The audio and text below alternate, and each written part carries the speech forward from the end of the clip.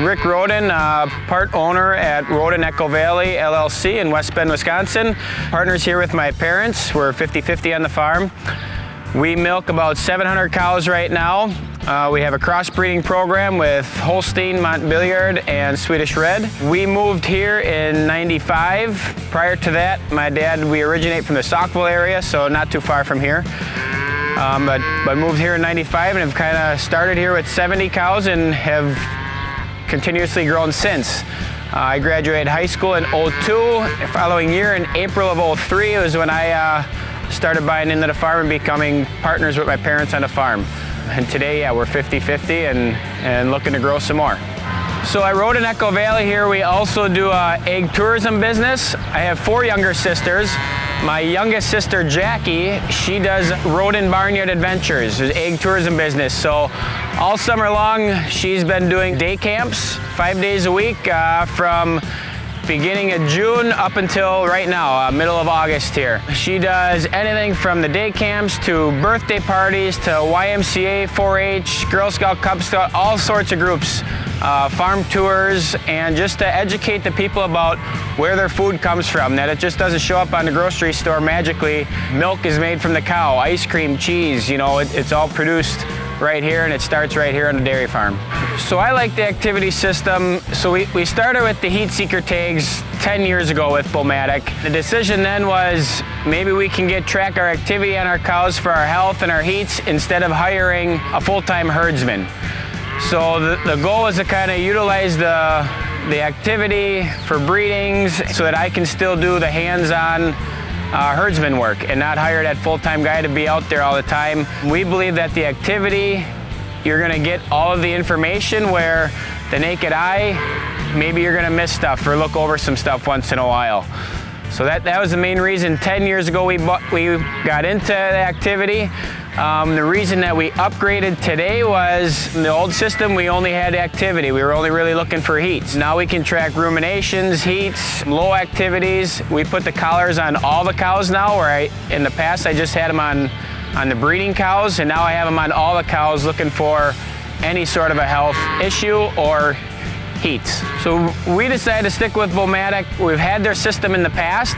That's proven itself to me. That system was 10 years old and still nothing wrong with it. I would probably continue to use it, but we just wanted to get the latest stuff, the latest version of what they had to offer and have more information about our cows handed to us. So we knew it worked in the past. We're looking forward to it working in the future. We have a BouMatic Parlor currently, and we just want to kind of stick with one system and not have to work with 3 or 4 different companies to get the information that we want out of our cows. So today we're very satisfied with the BouMatic system. We're kind of pretty new into it yet, but I just had my first herd check Wednesday, actually, a couple days ago, and that was the first herd check that we did that all of the cows were bred off of the collars, and we had 41 out of 48 pregnant, so I say that's a pretty good herd check, so I'm happy about that. But no, it's been working very well so far. I like the collars over the leg bands for the simple fact of that I can reuse the collars. We had the leg bands in the past, and we'd always be switching them from cow to cow. You have to cut that leg band off, and you can't reuse the actual band anymore. That was a big cost to us.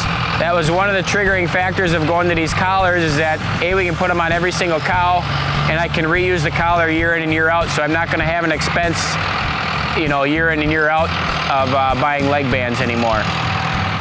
So here we use PC Dart. We've had PC Dart forever. I will probably forever use them. I like their system very well. All my data goes into PC Dart. The breedings, fresh dates, any vaccines, everything goes into PC Dart. And PC Dart and BouMatic, they talk to each other very well. So any information that I got on PC Dart is getting thrown over to the BouMatic side, and I can utilize that information that way. I also use the PC Dart, the pocket dairy on my phone. That's where if I'm out in the barn looking for maybe cows to pull in the maternity pen or cows at voluntary waiting periods, I can just pull it up on my phone and see that very easily. And then I can also compare it on the app. You know, if the cow's in heat or health suspicious cows, the BouMatic app on my phone, I can kind of compare both ways on the phone to see what cows need what needs.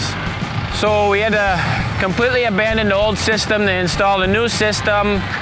I would say you wanted to get a good week's worth of data before you started breeding or really looking at any reports on the new system. So we kind of had a week lag there where we kind of had to visually do cows, breed them, look at them a little more. But after that week, you kind of got some good information. I would say after 2, 3, 4 weeks, the information got even better and kind of really pinpointed once you established a good average throughout the herd. So, but after 1 week, we were breeding and utilizing the system already. So being that, we're milking about 700 cows, I'm still kind of the guy in charge of the cows, or the herdsman, I guess you would say. We don't have a full-time herdsman on staff here. So I'm on a computer just about every morning looking at different reports, mostly the health suspicious reports. We hire a breeder, Randy. He comes in every afternoon and he goes up to the computer and looks at all the heat. Any cows that are in heat, gets his list up there, and then we'll go out to the barn and breed those cows. So pretty much just the two of us are the ones looking at the computer every day. As far as training anybody else to do it, it's pretty user friendly. I'm not too worried about it. I'm not real computer savvy myself. If I can figure it out, I think pretty much anybody can. But it's just, honestly, it's just a matter of just getting on a computer and not being afraid to hit buttons. Just playing with it and familiarizing yourself with it. That's all it takes. You just got to play with it for a while and get comfortable with it and realize what everything means. So every morning, first thing I do when I get here, obviously I check maternity pen for calves. And then the second thing I do is go up to the office and kind of check in on the BouMatic system to see if there's any health alerts, any heats, and just kind of know that it's all working. If there's any cows showing up on the health suspicious, that's when I'll go out to the barn and kind of, what does she look like? Is she sore foot? Is she sick? Is she whatever it may be? That's when I take that list and kind of find those cows and figure out what I need to do with them and kind of make my decision of what's going to happen with her next. After that, once feeding and everything is done here, which my dad does the feeding every morning, I kind of take care of the cows. I can be anywhere else from, depending on the season, planting corn, chopping hay, harvesting. Like I might not be here until 7, 8, 9 o'clock at night again, but I know that my cows are being watched because of the activity system that we have.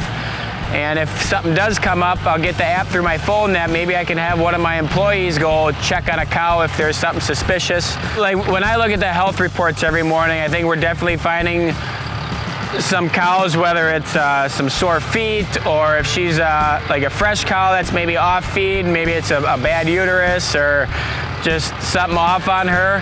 Currently, we are milking in a 50-year-old double-8 herringbone Parlor. In the future going forward, we've been looking a lot into robots and rotaries and haven't 100% made up our mind yet. But in the future, we're gonna do some sort of a new milking system that we would like to be able to utilize these collars in with our new milking facility someday. We're looking to possibly expand the herd some more, maybe get up to that 1,000 to 1,200 mark. Right now we're at 700, and we have all the young stock to be able to do that within the next couple of years to kind of going forward. So we built a cross vent barn. It'll be 5 years ago in January that we moved into that. The plan is to continue to add on to our cross vent barn and put some sort of a milking center up there to accommodate some more cows.